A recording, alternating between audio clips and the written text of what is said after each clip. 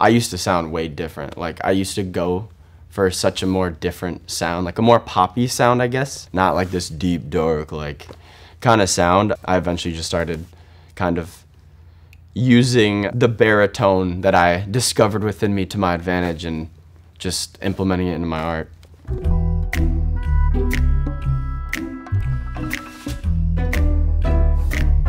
Going back when I wrote Daylight, I just moved to Los Angeles. I was in the studio and I was working on a different song actually. And I started messing around on piano, just writing a different idea during a break that I took. The chorus just kind of came out, I started singing. I was just like, dang, that's pretty good. Telling myself I won't go there. Oh, but I know that I won't care. Trying to wash away all the blood I've spilled. This lust is a burden that we both share. Two sinners can atone from a long prayer. Souls tied, intertwined by our pride and guilt. Like telling yourself you won't go there, it's just that darkness that can inherit in your life if you give into certain things and you have these certain temptations. And then the next line is kind of your realization of like, oh, but I know that I won't care because I've done it before, I've messed up before, like I'm not perfect. But it's this like constant like uphill battle to the daylight, I guess.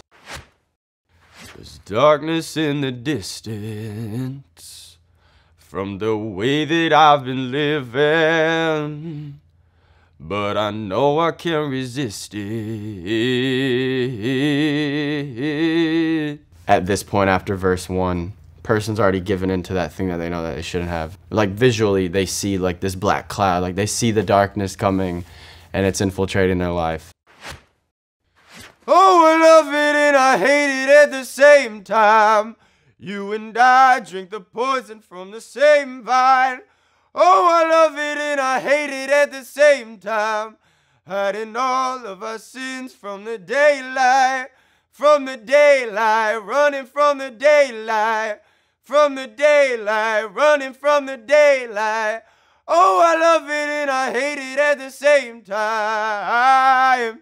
The chorus is really the climax in the story in Daylight. Like, I wrote it from such a vulnerable place in my heart.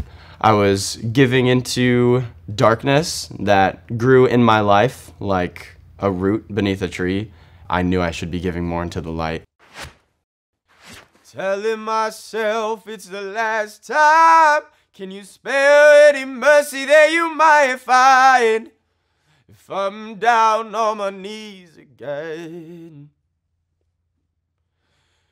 Deep down, way down, Lord, I try to follow your light, but it's nighttime. Please don't leave me in the end. In the way I wrote it, it's me speaking to God, essentially saying, like, I'm sorry, I know I need to get away from this thing, and I'm trying my best.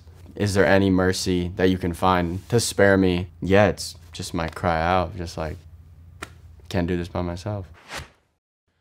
There's darkness in the distance. I'm begging for forgiveness, but I know I might resist it.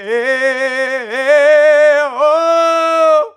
A lot of the times it's super hard to forgive ourselves, even after we've tried so hard to get that forgiveness. And when we receive it, or when we're trying to receive it, we know that we're going to resist the forgiveness because of all the shame, all the guilt, all the baggage that came with it, and just how hard we are on ourselves, rather than letting it go and just casting your cares away. This is something that we're all dealing with. Like, we're all battling this thing, knowing what's right and our goal.